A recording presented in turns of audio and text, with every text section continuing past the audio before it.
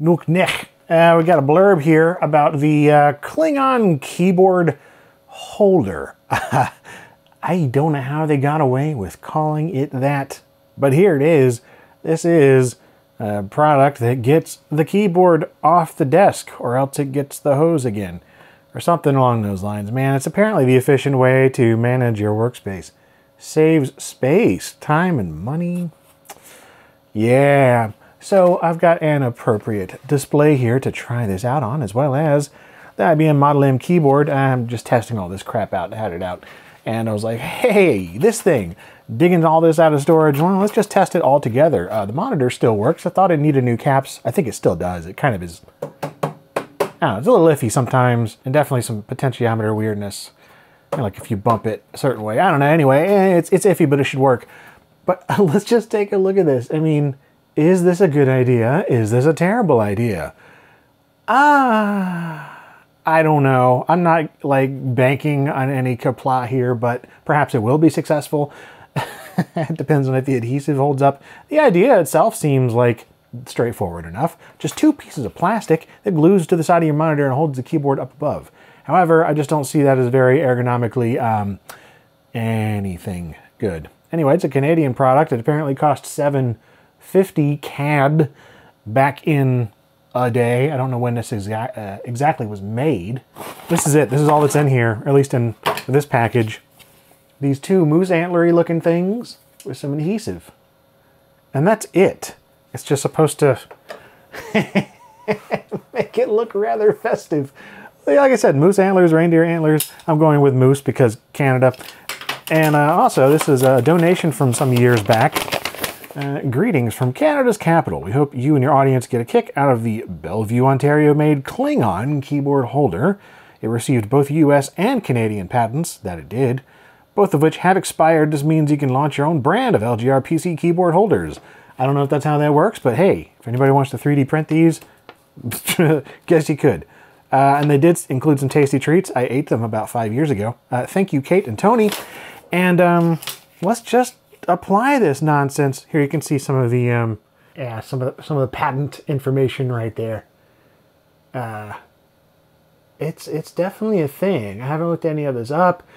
That's just, you know, how it goes for this Blurbs channel. I don't look things up. I pretty much just try them out, see what the heck's going on. It's very cheap feeling.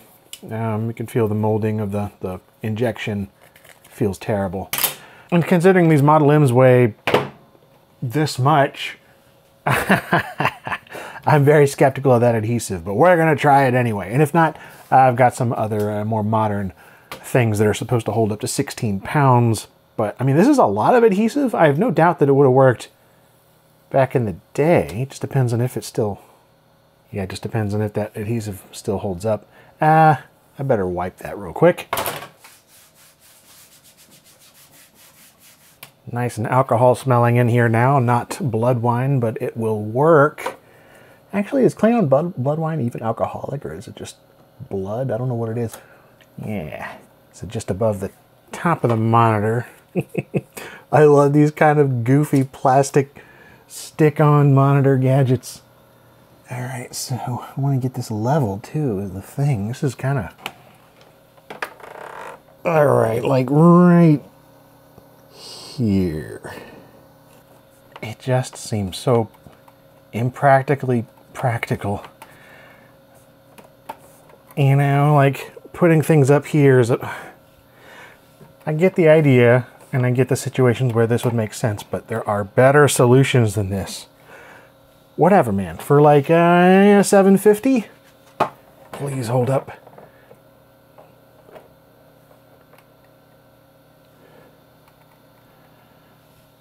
All right, well, there we go. We've got our Klingon solution stuck right on there.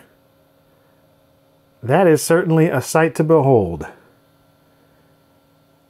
Well, idea being that we can just like not have any space in front of the monitor.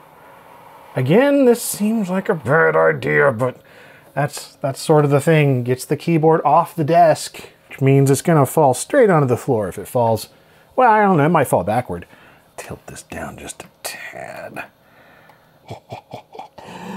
Check it out. The best in what I assume is late 80s Canadian plastic engineering. Oh, that's lovely. So yeah, my question is pushing on it. Because, you know, it takes a bit of effort to push on these keys to get them to go down on a Model M because of the buckling springs and all that. So that means you're constantly sort of pushing backwards. But, you know, you've got all that going on in terms of the plastic. It's just the adhesive I'm curious about here. All right, so it's 1989 or whatever. I need to type a document.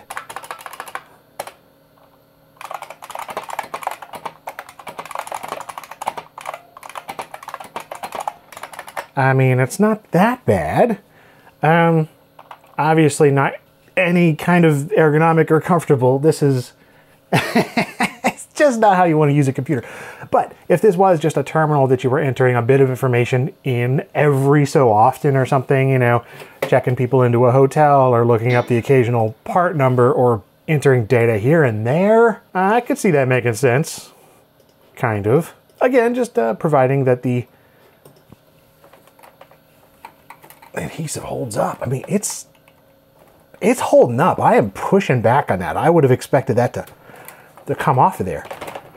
Wow. All right. Well, let's try a game.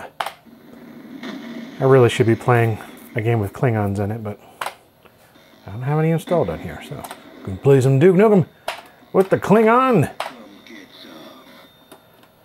All right. So, yeah, I have this set to mouse and keyboard, so.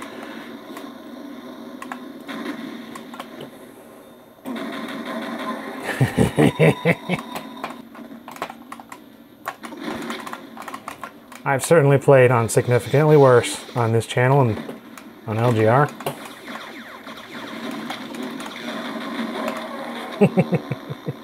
All right, let's say I want a cheat code. There we go. Yeah. Immediate, you know, shoulder, upper arm, like just.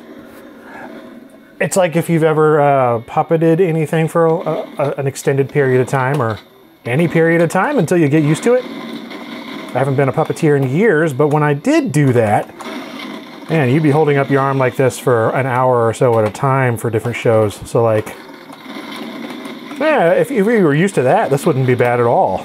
But I am no longer used to that. So this is already feeling like a little bit of burn. Not bad. All right. I am mostly surprised about the adhesive. So whatever they used, this old probably 3M. I don't know. That's kind of what that looks like. Again, I really don't know when this was made. There are no dates anywhere on there, but I'm assuming late 80s. Practicality of this, usefulness of it is still in question. But dude, I feel very confident at the moment for how well it is holding up. Yeah, I mean, you know, it's almost down more to the monitor holding in place because these things slide around quite a bit. At least it does now with the feet not being how they used to. So, you know what? Now I'm curious. Yeah, I wasn't going to bring this out, but, you know, say if you have a battleship or battle cruiser keyboard, Model M beefy terminal thing. It did mention terminals. This is much heavier. It's only USB, so it's not going to work on this machine, but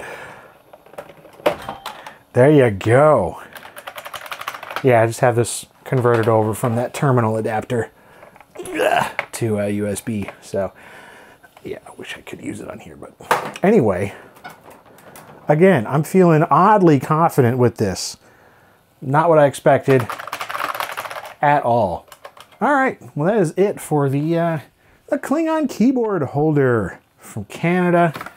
Good job to Quinty Computer Accessories Limited in Belleville, Ontario. Thanks for watching this blurb.